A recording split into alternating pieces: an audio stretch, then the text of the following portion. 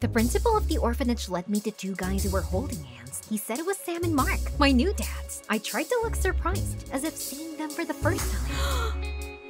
After all, this was all part of our plan with the guys. The principal handed over my documents to the fathers, and I got into the smart sports car of my friends, Handsome Sam and Brutal Mark. We were in the car, and I was so happy. I broke out of the orphanage, and now I was free.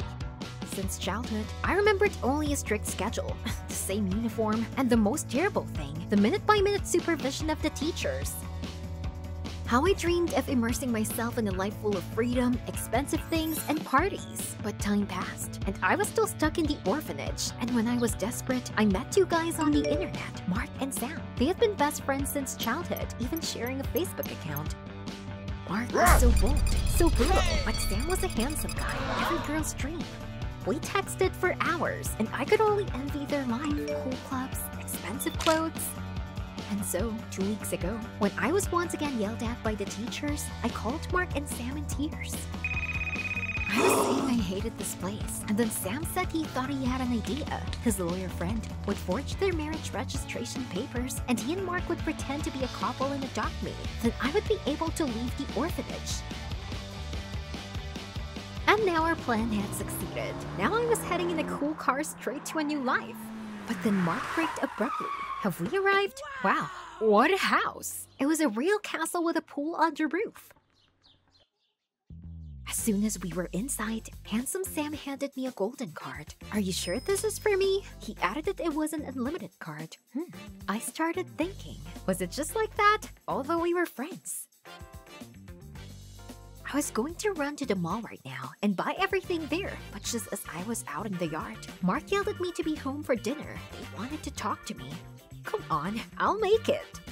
I didn't know where to look first in the store. There were so many cool things here. After shopping, I went to a restaurant and ordered the most expensive dishes. God, I've never eaten so good. I was so carried away that I didn't get home until late in the afternoon. I completely forgot about the dinner Mark was talking about. But Mark immediately complained that we were already late for the case. I stared at him in surprise. What kind of case was this? Oh yes, I remember something like that. Brutal Mark and Handsome Sam looked at each other maliciously. I didn't understand anything. Then Sam said coldly, "It's time for you to find out about our business." The tone made me feel creepy. The guys gathered around me and quietly said that they earned money from thefts.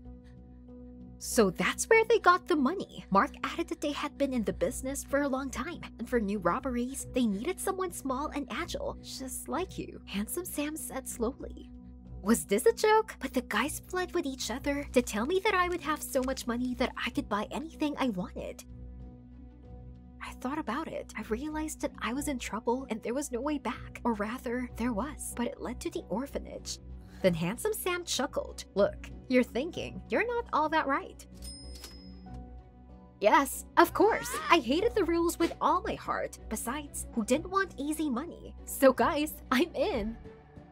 At midnight, we got in the car. We're going to rob a jewelry store today, Handsome Sam said. Wow, this was really crazy. I played along with the guys and was just in shock from what was happening. And then Brutal Mark turned to me in a terrible bull mask. Handsome Sam handed me similar to it. He said it was their thing and it was necessary for conspiracy. I immediately pulled it over my head, and at that moment, I experienced a strange feeling, a sense of freedom. I liked that feeling. I didn't obey anyone, not even the law. We got out of the jewelry store, and I looked around in amazement. This was the coolest part of the city. They were just nuts.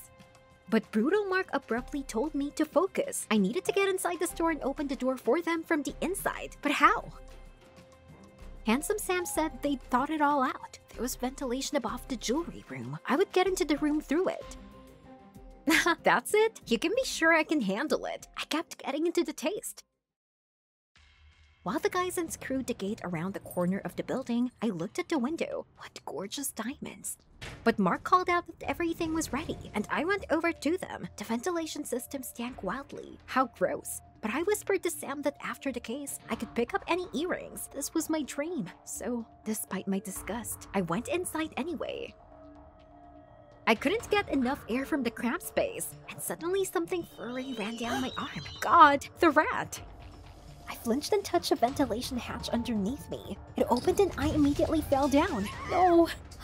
I managed to grab something and hung right over the shop floor. I looked down and I noticed red laser arm lines all over the room. God, if I brush against them, we're dead.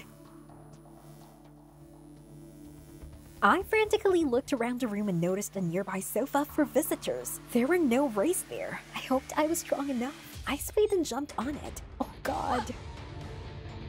I was just like a real spy. Then I crawled past the lasers to the door and opened the lock. Bruno went to the alarm panel, entered some password, and the lasers in the hall went out. They were really pros. Then he shoved the bag into my hands and told me to go to the cash register to take out the money, and they would take care of the shop window. Wow, I opened the cash register and was finally overwhelmed by a wave of delight. Damn, I'm so cool. And now, it's all ours. But then I looked up and saw that Mark had touched the shop window, and a second later, the alarm went off. It seems they then turned everything off. Let's get out! Mark shouted in exasperation. The euphoria and romance left me abruptly, and I was just numb at the thought of being taken to prison. Sam grabbed me and dragged me to the car. We drove at full speed, and I still couldn't catch my breath. We were on the verge of going to jail. I couldn't sleep a wink all night. I needed to get out of here before I ended up in jail. I quickly began to pack my things in my backpack, and I would take that bag of money from the jewelry store. I almost died because of it. I crept into Mark's room and started looking for it. Man, where's the bag? I accidentally hit a tin can and it clattered under the bed. God, if Mark woke up now, I would be dead. I pressed myself against the wall, but I think I was okay. And then I noticed the handle of the bag. I grabbed it and crawled to the door. Freedom was only a few steps away. I opened the door. That's it. Done. Yes! Suddenly I heard Mark's voice behind me. Then he grabbed my arm. I tried to explain myself as I went along, but Mark said angrily that if I tried to run away, they would turn me into the cops as a criminal. What? How dare you? Mark pressed me against the wall and continued. They would say that since my arrival, valuable things had started to disappear from the house. And who would they believe? Them or a hooligan girl from an orphanage?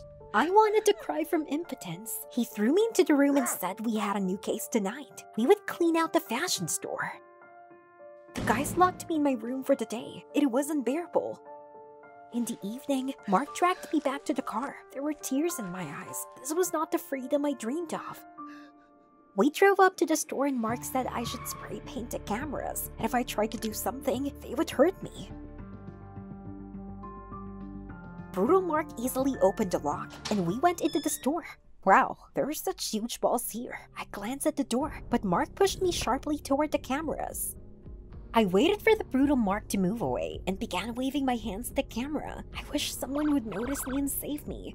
But then Sam turned around and asked me how I was doing. I frantically began to spray paint on the camera, and then I got an idea. What if I just pretended to paint over the cameras? Then the guys would be spotted and put in jail, and I wouldn't have to help them anymore. I only needed to choose the moment and pull off their masks. Then the camera would capture their faces. So I did. The guys were so busy raking money out of the cash register that they didn't even notice anything. There was no time to delay, so I jumped up to Handsome Sam and was about to pull off his mask when he suddenly twisted my arm. I screamed at the sharp pain, but he covered my mouth. And at that moment, Handsome Sam noticed that the cameras were not painted over. He was furious. Oh no, they understood. I ran for the exit, but Brutal Mark blocked my path. My heart was pounding. Brutal Mark angrily hissed that I decided to set them up for the second time, and they did not forgive this. And then I noticed an alarm button on the wall. I reached out and pressed it, but nothing happened. The next thing I knew, Mark was grabbing me and tying me up, and then taping my mouth shut. The guys dragged me to the car through the back door and threw me in the trunk. I was sitting in the trunk. Awesome. My freedom ended before it even started. Apparently, it served me right. I played too much and crossed the line, and they would probably dump me in some lake somewhere. My sad thoughts were interrupted by the sharp sound of sirens. It was the cops! The button worked! I heard one of them approach the guys and ask something, but Sam innocently replied that they had just arrived. I pounded on the trunk door as hard as I could, but no one heard me. Judging by the footsteps, the cops were already leaving. Heck, I braced myself and kicked the inside of the taillight. It worked! I knocked it out and managed to stick my hand through the hole from the taillight. The guys had already started the car. Sam pulled away and we drove off. Everything inside me collapsed. Now it was definitely over. Images from the orphanage began to flash through my mind, and for a moment, I even felt warmer in my heart. Heck, I would give anything to have everything back as it was. Suddenly, the car turned sharply somewhere and stopped. What happened? Someone opened the trunk and I was immediately blinded by the light of a flashlight. No, don't touch me, I shouted. It was the cops. Looks like I just got lucky. But at the police station, one of the cops came up to me and said cheerfully, "Well done. You know the first rule of kidnapping. Knock out the taillight from the inside and call for help." He saw me, went after the car, and saved me from Mark and Sam. It turned out that the cops had been looking for these bull gang robbers for a long time. Then I burst into tears. Was this nightmare finally over? Was I really free? A week later, I came to the court to give evidence. I breathed a sigh of relief when I heard that Mark and Sam were going to jail. At the exit, the teacher from the orphanage was waiting for me. I was wildly happy to see her and rushed to hug her. She was extremely surprised by my behavior. You know, during this adventure, I realized that freedom was not fashion boutiques, earrings, and certainly not crimes. Being free means learning responsibility and appreciating what you already have. Think about it. Did you like the video? Subscribe and like it. Support the channel. Thank you. My friend Leo appeared in the doorway of the house, followed by the woman from the custody service. She said I would have 3 fathers now. What? Then 2 twins, who looked to be in their 20s, came out to us. Leo introduced them. These were Toby and Mike, his best friends, and they would also be my guardians. Did I get adopted by 3 people? Was that even possible? However, the guys immediately invited me to lunch. I was very hungry, but there was only instant noodles on the table. And I remembered how my mother used to cook. A lump rose in my throat. A couple of months ago, my parents died in a car accident. Everyone was saying that I needed to move on with my life, but how? The children from the orphanage did not accept me. I was withdrawn and shy, and when I thought that nothing good would happen in my life, my old friend Leo wrote to me. I had been running an Instagram page for a long time, and there I poured my heart out in posts. Once he subscribed to me and we began to communicate. Despite the difference of 4 years, it was always very easy with him. He was the only person who understood me, and he was so naive and kind, just like a child. When Leo found out about my tragedy, he urged me to move on with my life and try to go to the medical school I had so longed for. And indeed, it turned out that my parents left me savings to pay for college. But alas, according to the law, only the guardians who would adopt me could get them. Leo cryptically replied that he knew how to help. He had his own house, so he could take over custody. God, Leo, are you serious? And now I was sitting in the kitchen and I couldn't believe that Leo and I had made it. But 3 guardians were too much, of course. But come on, I decided to thank Leo and start by washing the dishes. But Leo decided to help me. Guys don't like washing dishes, do they? He was humming a tune, and I was embarrassed to say that he had a very pleasant voice. Leo smiled. He wanted to record his song for a long time, but his guitar was broken, and he didn't have enough money for the one he dreamed of. It was expensive. Lowering his eyes, he said that they were now on a tight budget, but he added that I would not need anything. Oh, Leo, for me the main thing is that you are near. I fell asleep with a feeling that I was in my place, but in the morning, as soon as I opened my eyes, the twins burst into the room with a phrase that today I would clean the house according to the schedule. This wasn't how I imagined my first day in a new family, but I quickly gathered myself. After all, the guys took me in. I was dusting when I found a bag of balloons under the table. They seemed to know it was my birthday tomorrow. I smiled, but there was a knock on the door. A loader was standing in the doorway with a huge box. New TV? Wow, it could cover half of the wall and had a camera. And Leo said they didn't have much money. The twins fussed and said that they didn't have money. And Mike had won this TV in the lottery. Wow, cool. What a lucky guy. During the cleaning, the day passed unnoticed, and before I went to bed, I was already looking forward to Leo and the guys congratulating me in the morning. However, this did not happen. Confused, I went down to breakfast and heard the twins loudly discussing some party. Wow. So there would also be a surprise party? I pretended not to hear anything. I wanted to go for a walk, but the twins suddenly blocked my path. What happened? Toby handed me the money and a list of groceries. And Mike said I needed to buy them all, and quickly. I was in shock. Did they send me out for groceries on my own birthday? I was so taken aback that I couldn't argue. In the store, it turned out that the most expensive products were on the list. Not everyone could afford them. But I immediately checked myself. The guys were trying for me. Anticipating the fun, I dragged my bag home and opened the door. But there were already a bunch of strangers hanging out in the room. Looked like the twins were going to announce that I was the birthday girl. But Toby just barked that everyone was already hungry, and I could go to my room and let them hang out. Wait, wasn't this a holiday for me? Tears of resentment welled up in my eyes. Had Leo forgotten about me too? I didn't expect that from him. Depressed, I went to my room and suddenly heard my name. I listened. Mike was bragging to his brother Toby. I would have taken someone under guardianship before if I knew how much money it would bring. We'll take all her money, and then we'll find a new victim, he said. What? The front door slammed. It was Leo. He immediately came up to me and shyly handed me a box with a large bow.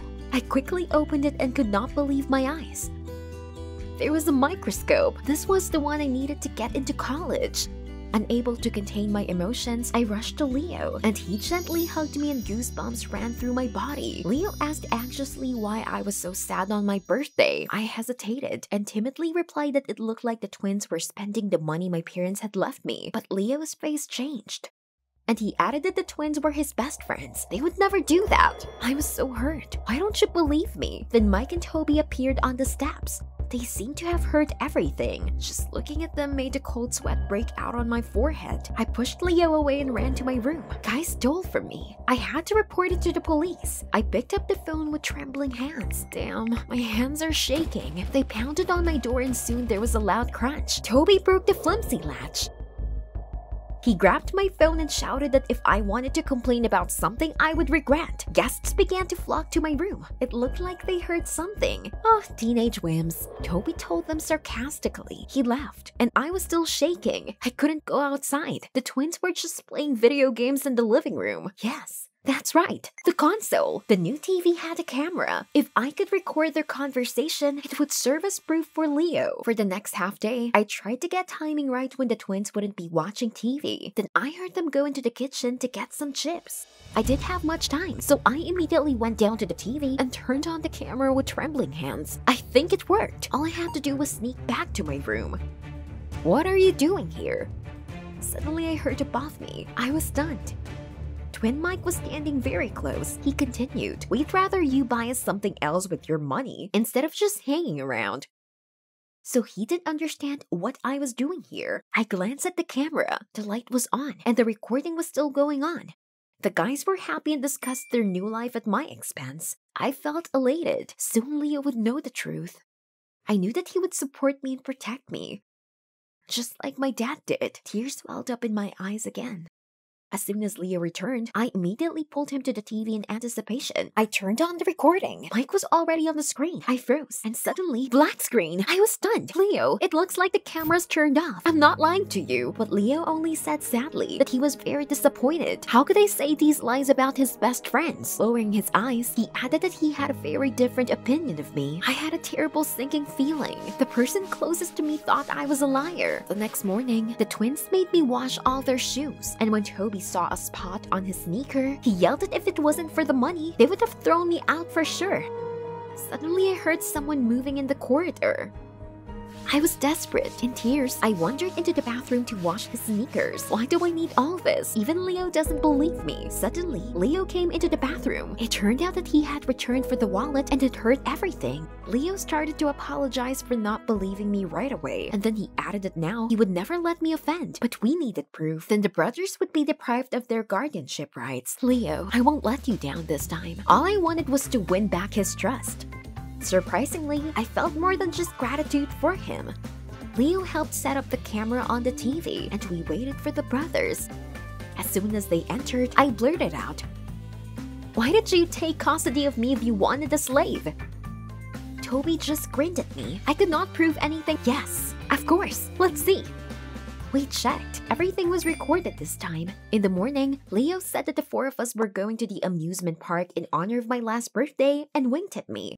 The guys jumped in the back of the car, and Mike immediately started making stupid jokes about me. But Leo snapped at him to apologize immediately. The boys yelled in disgust. At that moment, we were approaching the police station. Toby's twin immediately rushed to the car door handle, but I managed to block it. The police were already approaching us, and while the surprised brothers were being handcuffed, Leo handed the sheriff a flash drive with the video. As we watched the twins go, Leo turned to me, looked me in the eye, and gave me a gentle hug. Then he added that we could finally live together. I felt my cheeks turn red. I was the happiest person on the planet that night. The twins were deprived of their rights to my custody, and they were obligated to pay the money spent. Leo and I were so happy about it. I started a new life. But alas, the joy was not long. A few days later, we got a call from custody saying that due to a legal accident, Leo could no longer be my guardian. Tomorrow I would be picked up by a new guardian from another city. This was the end. All night, I could not find a place. After all, I was losing a dear person again. Tears were choking me, but I suddenly realized that I just had to thank Leo for everything. I got up early and immediately rushed to the music store. I was supposed to meet Leo for the last time in an hour. And when I saw him, I couldn't help but cry. He seemed broken too. With trembling hands, I handed Leo the guitar he'd been craving. Leo was taken aback and tried to refuse the gift, but I tried to smile through my tears and said that he was the dearest person in my life, and I wanted him to remember me. Leo was calm and silently smiled. "What? Leo, don't you care?" Suddenly, someone touched me on the shoulder. I almost jumped in surprise. A young man was standing nearby. He said he was my new guardian and nodded to Leo. What does it mean? Leo gently wiped away my tears and told me I shouldn't have worried so much. It turned out that my new guardian was an acquaintance of his. Having learned that he could be deprived of guardianship, had a deal with him that no one else would take me away. It turned out that he would only be my guardian according to documents, and I would live with Leo, but not officially. I burst into tears of happiness. Leo hugged me and whispered softly that first I had to pretend that my guardian was taking me away, so that the guardianship service would not suspect anything, and in the evening, he would pick me up. I replied jokingly, "Alright, Daddy, goodbye, I love you." Did you like the video? Then subscribe and like it. Support the channel, thank you. I ran into my sister's room. She had another heart attack and she was sitting and filing her nails. "Sis, are you okay?" Claire was very happy and quickly said that she had a task for me. "Anything you want," I blurted out, but immediately regretted it. Claire asked me to take her place at the meeting with her fiancé. We were twins. "Are you crazy? I'm not going anywhere with this spoiled jerk." Claire immediately clutched her heart and began to wail. Tonight, she had an important meeting with Bruce's father, Mr. Wayne. If all went well, Bruce would propose to Claire. And all I needed to do was to take her place while the real Claire was in the hospital. Well, no. Claire pleaded. Her treatment was very expensive and her parents were about to lose the house for debt. After marrying rich Bruce, we would have a fortune. "Don't you want to help our family?" Claire asked defiantly. "Of course, I would do anything for the family." My sister interrupted me and began to give me instructions on how to behave. And she sent me the change. "Bruce will be at our house in an hour. You should look stunning." Once again, I followed my sister's lead and got into an adventure. I hated her since I was a kid. She was always bossing me around like a senior, even though she was only born 3 minutes before me. How was I going to play Claire anyway? She was glamorous and confident. And I was clumsy plain Jane. How was I going to be able to match her buoyant boyfriend? But there was not much I could do. Now I had not to screw up and help the family. I ran home as fast as I could, and just as I was putting on my dress, Bruce's fancy car appeared under the windows. I was afraid that he would quickly understand everything, but Bruce didn't seem to notice and just kept hugging me. I can't stand him. He gave me instructions on how to behave the whole drive. "Thank you. I've already been told everything." Shut up already. When we arrived at the mansion, Mr. Wayne was standing at the entrance, swearing horribly at the gardener. Yes, I would definitely have a hard time. I exhaled and forced a smile. I should be clear. I was moving towards Mr. Wayne when I suddenly tripped over a statue in the garden. I fell to the ground, and Mr. Wayne immediately rushed to the statue. Damn, its arm fell off. While Bruce helped me up, his father scolded me. How could I be so clumsy and inattentive?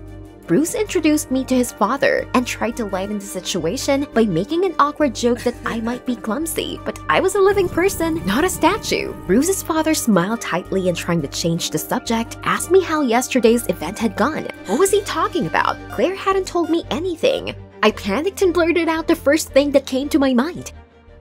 Dances were rousing. But Mr. Wayne looked at me like I was a fool and said, "At the conservatory?" I thought about how to get out of it, but surprisingly, Bruce helped me. He said that the conductor had been so emotional that he had been dancing at the music stand. I looked at Bruce with gratitude. He had just saved me. Mr. Wayne said I wasn't much of a conversationalist, but Bruce told him I was a great golfer. Mr. Wayne was very happy and offered to play. I had never held a golf club in my life. Terrified, I trudged to the field. Bruce gave me a case of clubs, and I took the first one I could find. I closed my eyes, swung with all my strength, and heard a terrible scream. Heck! I think I broke Mr. Wayne's nose. I immediately rushed to apologize, but he roughly pushed me away and headed for the house. I wanted to cry out of desperation. I'd ruined everything. Now Mr. Wayne would never let Claire marry his son. I was thinking about what to say to Claire when Bruce came up to me. I waited for his anger, but he just laughed. Cool hit, by the way. I couldn't help but smile too. Wow. And Bruce was not such a bore. Then the butler called us to supper. Mr. Wayne was silent at the table, apparently still angry with me. Of course, I understand him. Trying to make conversation, I complimented one of the dishes. In response, Mr. Wayne arrogantly asked if I could cook the same way. I confusedly admitted that I didn't know how to cook. Bruce's father said disgustedly that a woman's place was in the kitchen and told me to wash at least the dishes. He pointed to the plates. Well, you know, this is too much. In my anger, I shouted at Wayne that he was a tyrant and a misogynist. Wayne turned purple with anger and told me to get out. Oh my god, what have I done? What's going to happen to Claire now? I ran out of the mansion in tears. Bruce caught up with me at the gate. He said dryly that he had to go. I tried to apologize, but Bruce cut me off.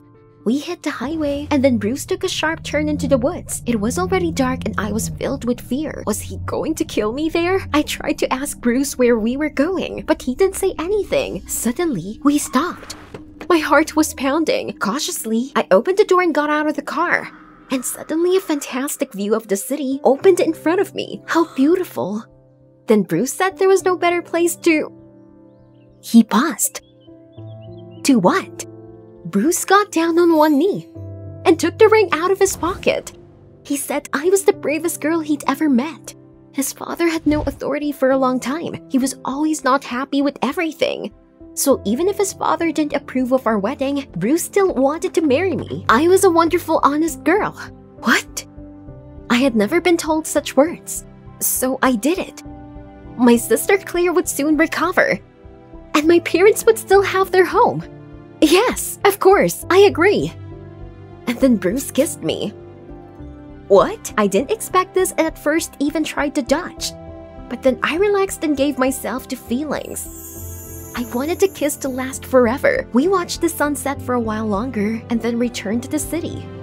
I didn't want to go home at all, so we went for a walk along the old streets. Bruce told me interesting things about houses. He knew a lot about architecture. I liked Bruce more and more. I had no idea that he could be so interesting. Bruce drove me home in the early morning. We kissed again, and elated, I ran into the house and bumped into Claire. She was getting better, and she had already been discharged. Damn, I'd forgotten about my sister. Well, so now, am I the bride? She asked sharply. I remembered my kiss with Bruce and blushed. Unable to answer, then Claire noticed the ring. Diamonds! She exclaimed happily and unceremoniously pulled the ring off my finger. Claire said with a grin that she was pleased with me. For once, I didn't screw up, but then she would do it on her own. The next week, Claire was busy preparing for the wedding. She was in such a hurry to get married that the wedding celebration was decided to be held in a month.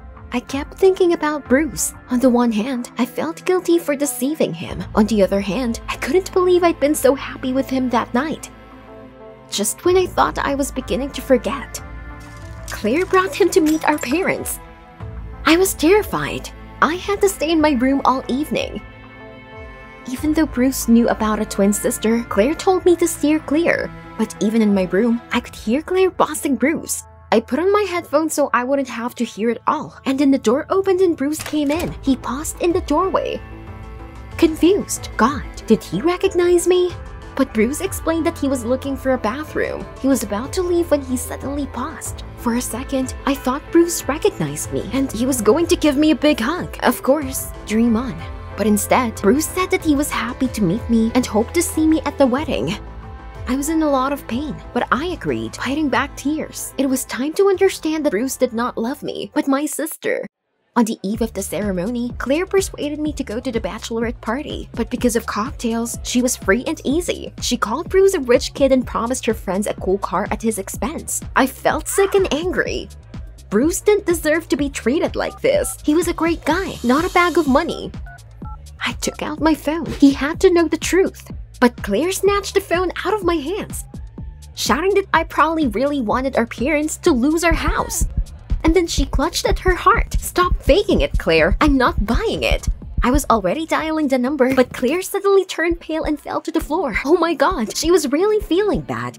I called an ambulance and we rushed to the hospital. The doctors were examining Claire and I kept walking up down the hall, and then the doctor came out. Finally, he was worried. He said that because of the frequent attacks, Claire's heart was very worn out and she needed an expensive operation or the next time the heart valve might fall. Oh my god.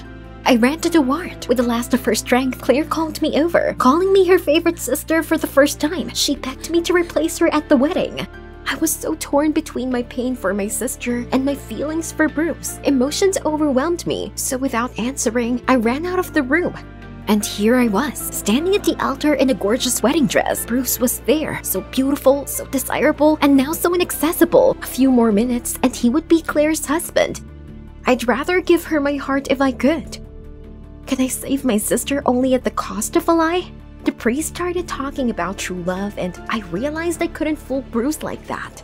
Stop! I shouted. The priest froze in disbelief and the guests began to exchange glances. I threw up my veil and told Bruce everything. That Claire was in the hospital and I was Jane, her sister. And then at the meeting with his father, it wasn't Claire either, but me.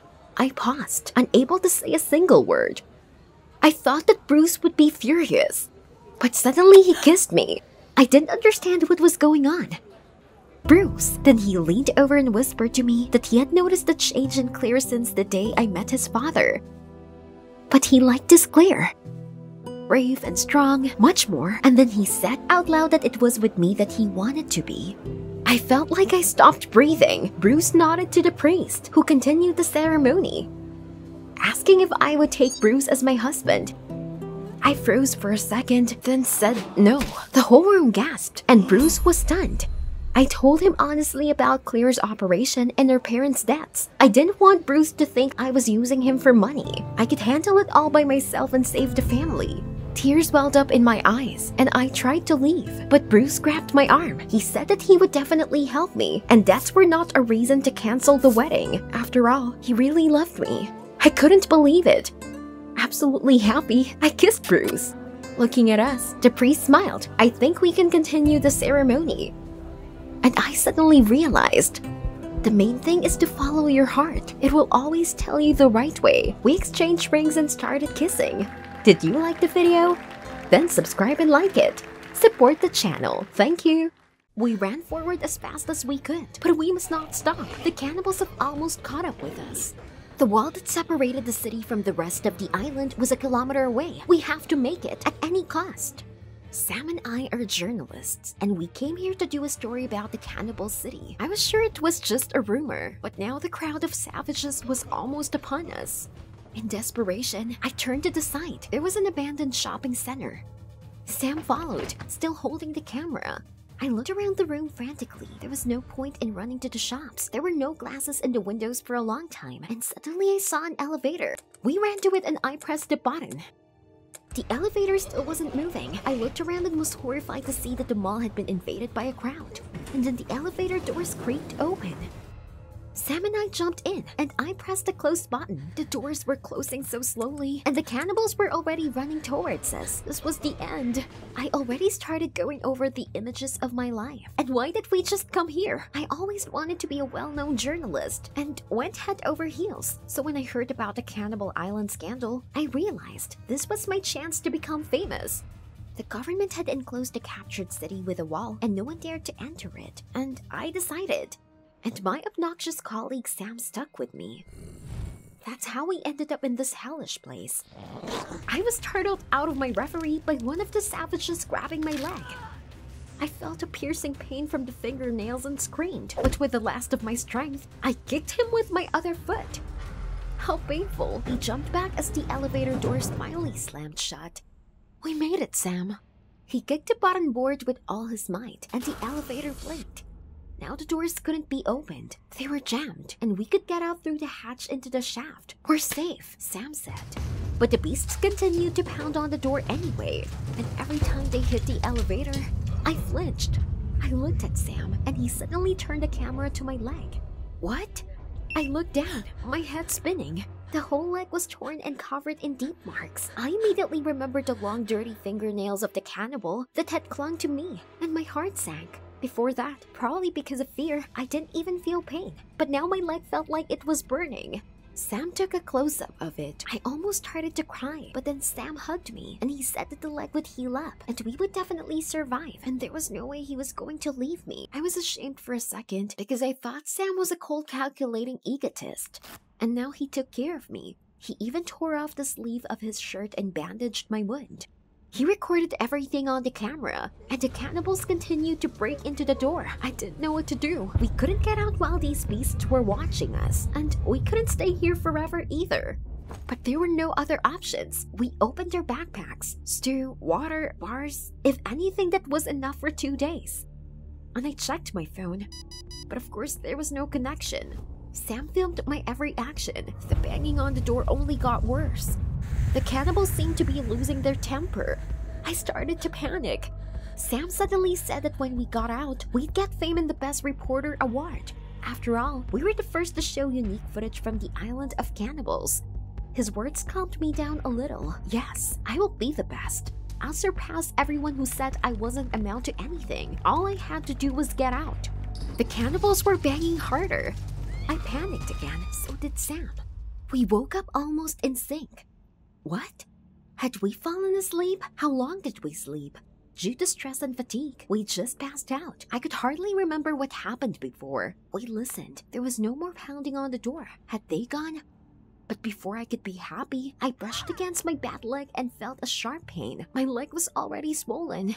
Almost crying, I showed Sam my leg, and it only made me feel worse. Sam just turned on the camera and made a stupid joke that I would soon turn into a cannibal. Perfect timing. I urgently needed antibiotics, but there was no first aid kit in my backpack for some reason. Maybe I dropped it during the chase. The only way out was to look for medicines in the shopping center. I knew that in a few hours, I wouldn't be able to stand on my feet. Sam agreed to come with me, but only if I caught it on a GoPro camera. That's not what I needed to think about right now, but I agreed.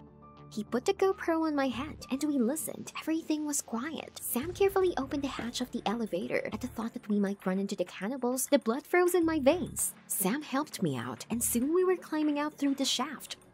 It was light outside, so we were out all night. I looked around and immediately noticed the sign. Pharmacy! Very close! But before I could take a step, a savage came around a corner and ran towards me, making terrible noises. Sam, back up! He immediately jumped into the shaft and crawled into the elevator. I followed him, and as soon as we had closed the hatch, the savage began to break into it. My heart was pounding, and my leg was aching. I began to think that I had an infection. The only way to escape was to get the medicine. I said this to Sam, but he mumbled that he had hit himself hard when he fell into the elevator, and now he couldn't walk. Strange, just a minute ago, everything was fine, but I knew that if I didn't get the antibiotic now, I'd be finished. The savage continued to pound on the elevator's hatch. Damn, I need to distract him somehow. I rummaged in my bag and found hairspray. I didn't think it would help me, but I felt the lighter in my pocket, and it hit me. I hope it works. I opened the hatch abruptly. The savage was already hissing and ready to attack. I immediately put the lighter under the spray. A flash of fire burned the cannibal, and he fell screaming into the shaft. Got it! I immediately got out and rushed to the pharmacy alone. When I got there, I immediately hid behind the shelf. I think it worked. No one chased me. There were still some drugs left on the shelves. I noticed the first aid kit on the floor and immediately grabbed it. At that moment, I looked out the window and saw our car. An emergency exit led directly to it from the pharmacy. If we get through the savages, we can get out of here. I just needed to get to Sam. I turned around and was stunned with horror. Right in front of me was a cannibal. I was so excited about the emergency exit that I didn't even hear him approach me. He was a centimeter away from me. But then I grabbed a bottle and hit him on the head. The beast twisted in pain, and I rushed to Sam. I got there quickly. Sam was there, and I breathed a sigh of relief. But then a hand reached out from above. The cannibal. God, I didn't close the hatch. I dropped my backpack and immediately slammed it shut and tried to hold on with all my strength, but the savage was stronger. Sam, help me, but he was in no hurry. My hands were getting weaker by the second, and I couldn't stand it and let go of the lid. At that moment, the savage, who continued to pull it on himself, fell into the shaft. That was so close. I looked at Sam reproachfully. Why did he help me? But all Sam said was that he couldn't leave the camera, and that he acted that he had already examined the first aid kit, but it turned out that there were only empty bottles in it. Did I take the wrong box? There was another banging on the elevator door, and I was desperate. Tears welled up in my eyes, but Sam suddenly said I was so brave. Together, we would succeed, because I was the same as him. I was ready to do anything for the sake of a dream. His words cheered me up a little, and I quickly told Sam about the emergency exit at the pharmacy, and he was also very happy. We would get out of there soon. We decided to wait until nightfall, until the cannibals got tired of breaking through and left. To calm down, we told each other stories. Sam was a good conversationalist. However, he filmed on camera even this. But soon the battery was dead, and I hid it in my backpack. Right now, the main thing was to get out of there alive, and we already had a lot of shots. At some point, Sam shushed me. I think it's time. We quickly climbed out through the shaft. My heart was pounding. Sam, hush. Suddenly, shards of glass crunched loudly under my feet. Oh no, they would wake up. Sam and I looked at each other, but the savages were nowhere to be seen. That was close. We tiptoed to the exit, and I tried not to breathe, so as not to make any unnecessary sounds. And then we were out on the street, running as fast as we could to the car. But suddenly, Sam stumbled. As I helped him to his feet, a bottle of antibiotics fell out of his pocket. Stop. But you said the first aid kit was empty. Then Sam's face twisted into a grin. What's happening? He said he just didn't want to give up to me. What? Are you kidding? I might die. But Sam said that was what he wanted. After all, then all the glory would go to him, and I would remain a loser, a missing person, and he wouldn't have to push me into the hands of cannibals. The audience would only see how he tried to help me and bandage my wounds. I was taken aback, not believing his words, but then Sam abruptly snatched the backpack with the camera from me and ran to the car. I quickly picked up the bottle of antibiotics, swallowed the pill as I went, and ran after him. Oh no, Sam! And then he started shouting loudly. I realized with horror that he was waking up the savages. There were a lot of them in the dark and they woke up. Sam climbed into the car, and I ran over and tried to handle, but it wouldn't budge. That bastard locked the doors. I was about to be torn to pieces. At that moment, he started the engine. No, it can't end like this. I ran after the cars as fast as I could, and at the last moment, I clung to the trunk. Got it! I struggled to get on top of it, but Sam started maneuvering to throw me off. What are you doing? I held on as fast as I could. A pack of cannibals was running behind the car, and at any moment, I could fall right on top of them. But suddenly the car jerked violently. There was a pop, and it stopped. What's happening? I jumped off the trunk, and I realized that the tire had burst. I started to panic. I looked back and saw the savages. Furious, they were too close. Limping, I ran to the gate in the wall. Come on, there's not much left. And when I was almost there, it hit me. Where was Sam anyway? I turned and saw that he had got out of the car and was barely dragging himself, and the savages were catching up with him. I wanted so badly to see Sam torn apart after his betrayal. He was ready to give me up for some shots. But then something inside me quivered. It wasn't long ago that I was ready to go head over heels for Fame 2. I suddenly realized that people could be as good as savages. But no, I'm human. I made an effort and quickly returned to Sam. I took his arm and pulled him along, and all I could think was, if I had really spent my entire life neglecting others for my own purposes, just like Sam. There were only a couple of meters left, and here it was, the exit. We got out on last breath, and I managed to slam the gate shut. At the same moment, the cannibals began to drum wildly on it. Tears welled up in my eyes. We are saved. Is it really over? We went through so much for these shots. But Sam suddenly interrupted me and calmly said that the camera was left in the car. Couldn't believe it. Sam grinned enigmatically. Did you like the video? Then subscribe and like it. Support the channel. Thank you. The judge said that the decision was made and gavelled. That day, I adopted my boyfriend, Joe.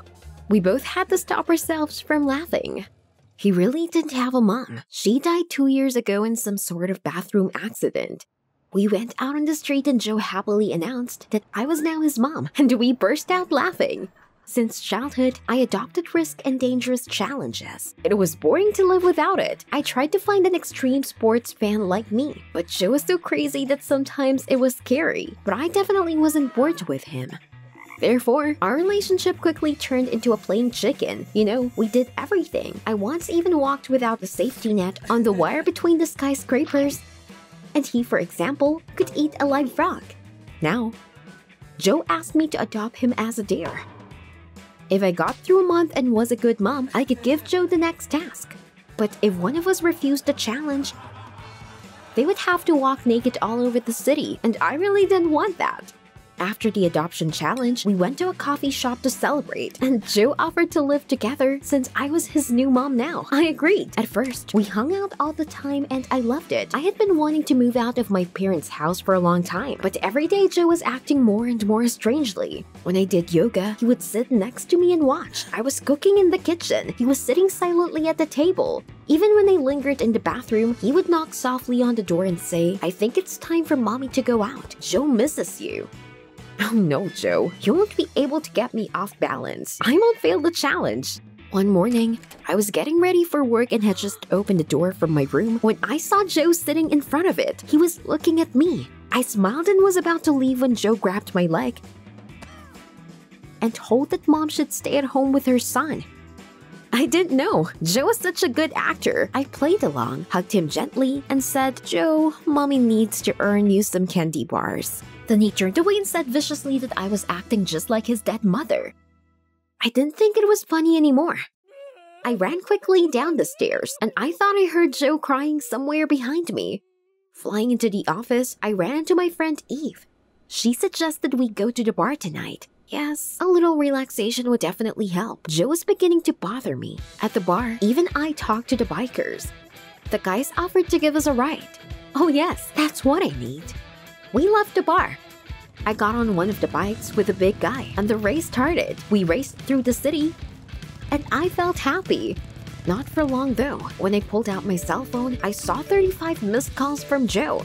Damn, what if something happened? I immediately asked the biker to take me home.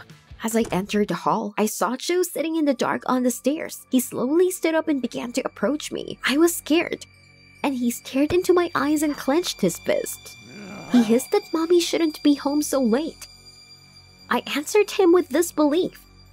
"You're out of your mind because of this challenge." But Joe suddenly grabbed my hand and squeezed it so hard that I screamed. I thought he was going to break it. But Joe jerked back and almost burst into tears. He began to apologize for being selfish, and his mother was right to scold him for it. What? I didn't scold anyone. Joe vowed to be better and trudged back to his room, constantly repeating the words, "Mom, sorry." I locked myself in and decided to dial Eve. I felt uneasy and decided to tell her all about Joe's antiques. Eve said it sounded like Joe really had some kind of mental problem. This was no longer a simple challenge. She advised me to leave as soon as possible. Who knows what else he might be capable of? Her words made me uneasy. I used to think Joe was just good at acting, but now I was starting to doubt it. I knocked on Joe's door. Silence. Summoning my resolve, I said that we would need to finish this game. I was terribly worried, and I was waiting for him to tell me that I would have to go naked all over the city. But Joe suddenly opened the door and started hugging me. "Joe, what are you doing? Mommy, don't go. Don't leave Joe alone." He continued. Then I put my hand on his shoulder and said softly, "Joe, this is just a game. You're worrying too much." But then Joe stopped talking and pulled away. A sinister smile slowly spread across his face. "Joe, stop it. This isn't funny anymore, okay?" I was about to leave when Joe grabbed my arm and whispered that I was a bad mom. Let me go! I broke free and ran out of the room, heading for the stairs. I kept looking back at the distraught Joe. He followed me slowly. I was running downstairs, but suddenly I tripped and fell down. My vision went dark. I woke up in my bed. I was wearing a nightgown and Joe was carefully adjusting the blanket. I half froze. But he looked at me intently and put me back down. "I'll take care of Mommy," Joe said slowly. The words sent a shiver down my spine. With a trembling voice, I asked for water. When he left, I frantically searched for my phone. Fortunately, it rang on the nightstand. I saw the number on the screen. It was Eve. But before I could pick up the phone, I heard Joe's voice. Well. He came over, took the cell phone, and threw it at the wall. The impact made me wince. If Joe broke my phone so easily, what could he do to me? Then Joe whispered that Mommy should think about her behavior. Then he went out and the key turned in the lock. Joe locked me up. I immediately ran to the door and started pounding on it with my fists and pulling on the handle, but to no avail. Can I escape through the window? But then I noticed that Joe had taken the handles off the windows. I started to panic, and suddenly I heard the roar of an engine. Eve's car appeared under the windows. She got out of the car and rang the doorbell. This was my chance to escape. I knocked on the window and actively waved my hands. "Come on, Eve, look up." At that moment, Joe came out to Eve, smiling. Eve was worried about why I wasn't picking up the phone, but Joe said in a sweet voice that I wasn't feeling well and I was sleeping. I was banging on the window and I was hoping that Eve would look up after all, but she just shrugged her shoulders and went to the car. I felt doomed. "Help me!" I yelled in hysterics. Suddenly, the door to the room opened. Joe grabbed me by the hair and dragged me to the bed and handcuffed me, saying that his mother was behaving very badly. I screamed and struggled, but Joe just patted my head and told me that soon Mommy would calm down and he would live again as before and always be together. Joe came out and I was still twitching and screaming for help. I wanted to cry. I loved extreme sports, but this was too much. What should I do? Joe was a real nutcase. He didn't play, but then an idea came to me. What if I played along? When Joe came to check on me, I told him I'd figured it out. Mom promises to take care of Joe if he will be obedient and take the handcuffs off. My voice was shaking and my heart was ready to jump out of my chest. Joe thought for a moment, then finally released me and ordered me to feed him. Oh my god, it really worked. We went to the kitchen and I started making him porridge. I looked at Joe and gave him a tight smile. Then I handed him a plate. Joe was very happy, but as soon as he tasted the porridge, he got terribly angry, threw the plate into the wall, and started shouting at me. "You're making porridge with lumps again." I was so scared. "Joe, this is the first time I've made it." But he stared at me and told that Mommy had already made Joe's porridge with lumps. They then had a big fight. His mom fell down and fell asleep in the bathroom forever. What? Fell asleep? Then Joe got up from the table and started walking toward me. Damn, and then I realized Joe had killed his mother. I blurted out that I was going to the bathroom. There I closed the flimsy latch and looked around. Damn it. I had to get out of here. Then I noticed a small window near the ceiling. I tried to open it, but at that moment, the door creaked. Joe was rushing to me, saying in a crazy voice that Mom was too late again. In a fit of hysteria, I tried to smash the window with a mop, but at that moment, Joe burst in and started shouting. He wanted Mommy to play with him. Tears welled up in my eyes. That's it. I'll never get out of here, unless... Then I hugged Joe with trembling arms. Mommy had already made up a game for us. "Joe, you're a brave boy, aren't you?" He nodded thoughtfully. "Prove it to your mom. Take a walk on the ledge of the roof for your mom. Can you?" In horror, I waited for his answer, but he was suddenly happy and agreed. Joe climbed out of the window and onto the ledge, and I watched him. "Come on, Joe. Mommy is proud of you." He looked at me with a smile, and I immediately closed the window and ran downstairs. Without looking back, I hurried to the police station. Tears streamed down my cheeks. The cops listened to me, and we drove back to the house. But when we entered, I was speechless. Joe was covered in bruises and torn clothes. At the sight of the police, he began to cry and pointed at me. "Please don't give me to her." Joe complained that I adopted him just to mock him, and even made him walk on the ledge. I interrupted him and started shouting, "No way! Don't believe him! He wanted to kill me!" I was so hurt. Of course, the cops believed Joe. He played so well. They said that I was deprived of the right to custody and took me to the police station. When they let me go, I went to see Eve. I flinched at every sound, afraid that Joe would attack me. But Joe was gone, and he didn't even show up for the trial, where I was fined and given community service. On the last day of my punishment, I returned to Eve with the news that I was moving to another city. I admitted that no matter where I was afraid every day that Joe would attack me down there. And now I have been living a normal life without adrenaline for 6 months, and I gradually forget those terrible events. I have a job, an apartment, and even a new boyfriend. I was just on my way to a date when I stopped at the traffic light. Suddenly, I saw Joe across the street. He gave me a friendly wave. I was petrified with horror. I knew that the light would turn green, and he would come to me. But a bus passed him. A second later, there was no one on the opposite street. I ran as fast as I could. Did you like the video? Subscribe and like it. Support the channel. Thank you. I finished cleaning up and went to say goodnight to my younger brothers. But as soon as I entered their room, I was dumbfounded. The windows were open, and the twins were nowhere to be found. Ted, Mike, where are you? In a panic, I searched the room. Empty. My God, had my brothers been kidnapped? It sounded crazy, but I just saw a video yesterday about sectarians who steal children. Terrified, I ran for the phone. I had to call the police as soon as possible. I was about to dial the number when I heard a rustle in the room.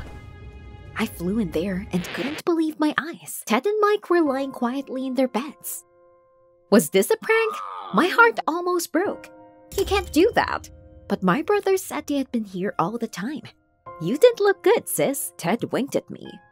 Very strange. Maybe I really didn't notice. I guess I worried too much about them. I hadn't taken my eyes off since our mom died of cancer a year ago. I remember that the last time we met, she squeezed my hand and said in a barely audible voice, "Take care of the boys." Our dad began to disappear even more at work to feed us. Then I realized I should support him and replace our mom. I even had to forget about the desire to become a teacher and take a sabbatical to fully take care of my brothers. The next morning, I decided to treat the boys with our mom's pancakes. It may not be the most healthy breakfast, but this was how the twins would remember our mom's care. In addition, Dad went on a business trip again, and even on the eve of the holiday. So today, I was for both parents. Mike, Ted, it's all set. I called to my brothers. But there was no answer. It was strange. Then I went upstairs and looked into the room. There was no one inside. Were my brothers pranking me again? I looked around in disbelief. There was an old book lying on the table. It was stained with something red. I stepped closer. Oh my God, it was blood. At that moment, I was really worried. I looked for my brothers all over the house, but they were nowhere to be found. What if they were stolen for real this time? In a panic, I started calling Ted and Mike's classmates, but no one saw them. It was Sunday. Exactly. I got caught up.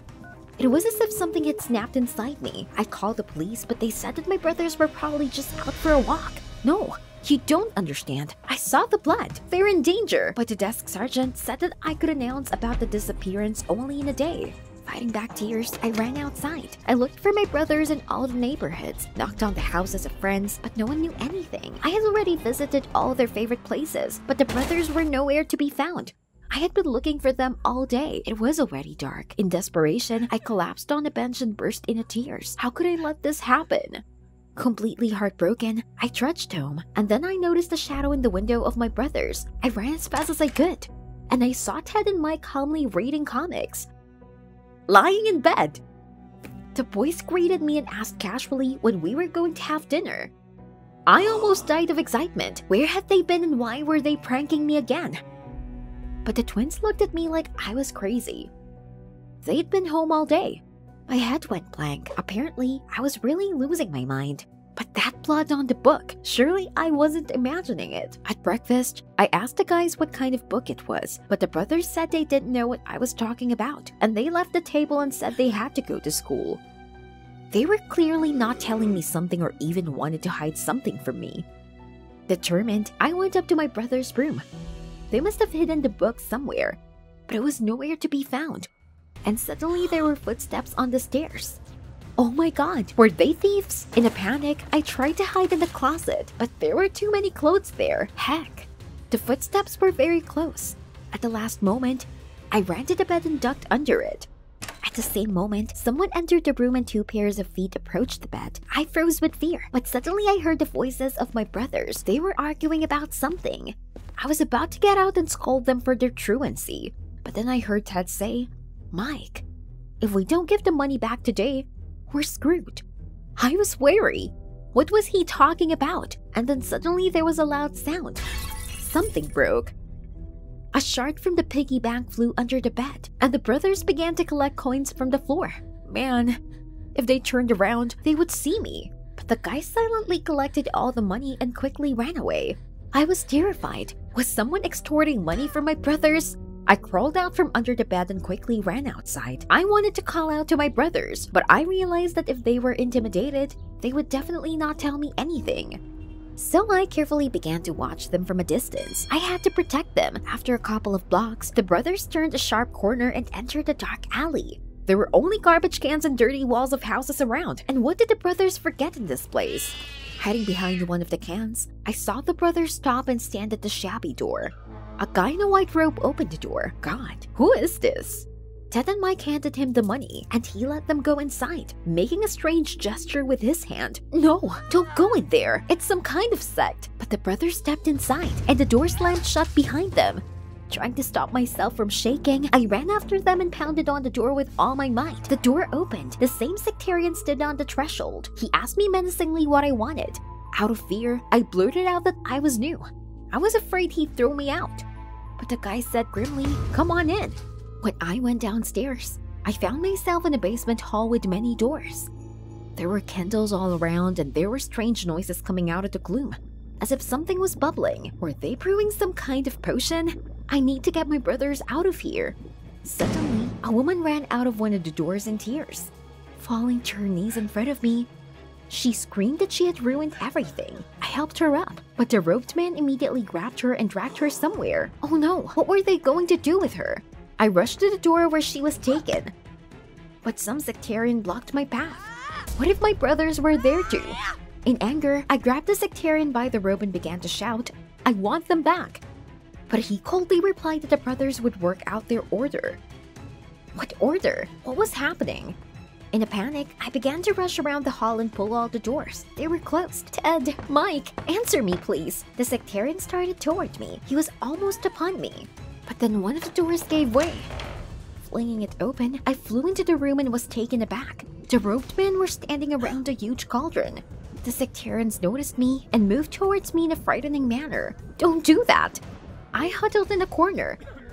There was nowhere to run. "You shouldn't be here," said one of them. Then they grabbed me by the arms and dragged me somewhere. I desperately tried to escape, but in the end, I was thrown out into the street. "Let me in! My brothers are there!" In tears, I pounded on the unfortunate door, but no one opened it for me. Suddenly, my phone rang in my pocket. It was our dad. He said he was flying in tonight to congratulate me. Man, I forgot. It was my birthday tomorrow. Dad asked anxiously how the boys were doing. I wanted to tell him everything. But if he found out that the guys disappeared because of my fault, he would never forgive me. Pretending to be happy, I lied that my brothers were at school and I was preparing food for the holiday table. Dad also asked me not to overwork. After all, the brothers were already grown and they needed to learn independence. I had time until the evening. I had to go to the police again. This time they would definitely believe me. With the last of my strength, I ran to the nearest police station and shouted to the officer, "My brothers were kidnapped by the sect. I saw it myself." The policeman promised to sort it out and sent me home. They would do everything. I went slowly towards the house when I suddenly felt someone gaze on me. I looked around. There was no one there, but I felt uneasy. I had already reached the house, but the feeling grew stronger. Just as I reached the door, I spun around and saw someone dart quickly into the bushes. But I caught a glimpse of the Black Hood. My God, it was a sectarian. He had tracked me down, and he was going to kill me as a witness. I quickly ran to the house and immediately burst in and locked the door. For defense, I grabbed a coat rack at the entrance. I won't just give up. Surprise! I heard a chorus of voices. I screamed and frightened immediately dropped the coat rack on the floor. Dad was standing in the hall in front of me, and Ted and Mike were smiling next to him. How glad I was to see my brothers safe and sound. I ran to them, overwhelmed with happiness, and hugged them tightly. But then the brothers looked at each other slyly. I immediately remembered everything and tried to look stern. So will you tell me what all this meant? And then the brothers confessed. They were just preparing a party for me. Wait, what about the blood on the book? The brothers smiled and explained that the book was an old collection of Mom's recipes. Mike decided to make a strawberry cake, but ruined everything and only smeared the cover with juice. At that moment, there was a knock on the door. I turned pale with fear, but Dad went to the door as if nothing had happened. I darted toward him. Stop! There's a sectarian! But it was too late. The man in the robe was already standing on the threshold. In a panic, I rushed to my brothers and covered them with myself. I turned around. The cultist was gone. What was happening? The twins said that these guys were not sectarians. They were secret order of pastry chefs. These guys wanted to stand out in the confectionery world. So they chose such an unusual uniform. They have the best cakes in town, Ted said proudly, and the most expensive ones. He added, so the brothers had to work out the price of the cake by sweeping the floors. At that moment, the guy from the order returned with a huge cake. Wow, it was made of white chocolate. I was ready to cry with happiness. You guys tried so hard to make me feel good. Dad invited the cook to celebrate with us. But he referred to urgent business and was about to leave when I remembered the woman who had been sobbing in the basement. Who was she? The cook looked at me intently, but then he smiled. That woman visited their courses. It's just that some people are very worried if they don't succeed at first. I suddenly felt embarrassed for my suspicions. I should trust people more. And I had to drop the charges today. Surprisingly, during the evening, the brothers took care of me and Dad just like adults. Maybe I really shouldn't have worried so much. And Dad was right. They had grown up and could take care of themselves. After all, I have a life of my own. Which means it's time to give my brothers more freedom. And it's high time for me to go back to university. Did you like the video? Subscribe and like it. Support the channel. Thank you.